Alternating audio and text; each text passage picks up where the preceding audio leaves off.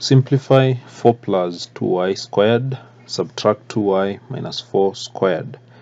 So that is the quadratic expression.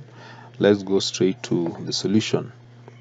Now when you look at this expression, it is involving a difference of two squares.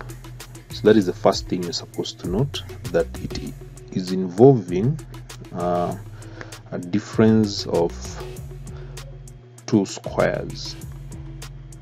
How do you know this? Just recall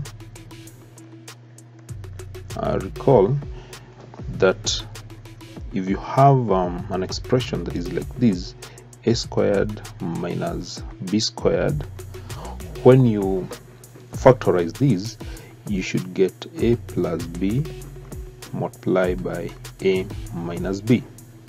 So this is what we refer to as difference of two squares. There are two squares, this is a square and this is a square, and you're getting the difference of those two squares. So when you look at this again, 4 plus 2y squared, that is one square, then there's a difference there, and this is another square, 2y minus 4 squared. So you're getting difference of two squares. So to solve these, or to simplify these, this is what you can do. You simply let 4 plus 2y, that one, be letter a, and then 2y minus 4,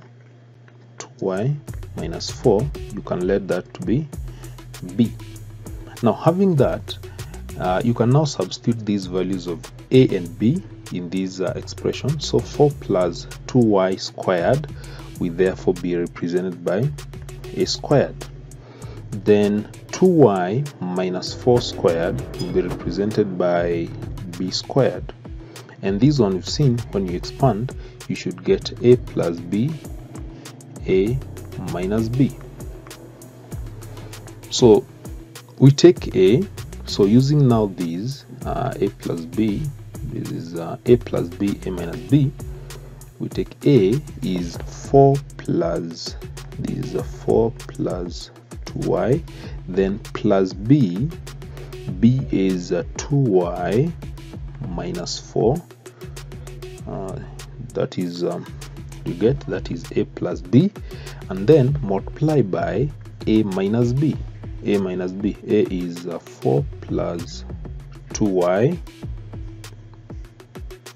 and then minus, here you need to be very careful, you have to indicate that bracket so that you show that you're subtracting the whole of b. B is 2y minus 4, 2y minus 4, like that. So simplifying these, 4 subtract 4, when you look at these, that and that will subtract each other. You have 2y plus 2y, this will give 4y, and then into brackets, here we can open this bracket, get 4 plus 2y, 4 plus 2y, then subtract 2y, then this negative and this negative, you get plus 4, like that. So this is what you get, 4y.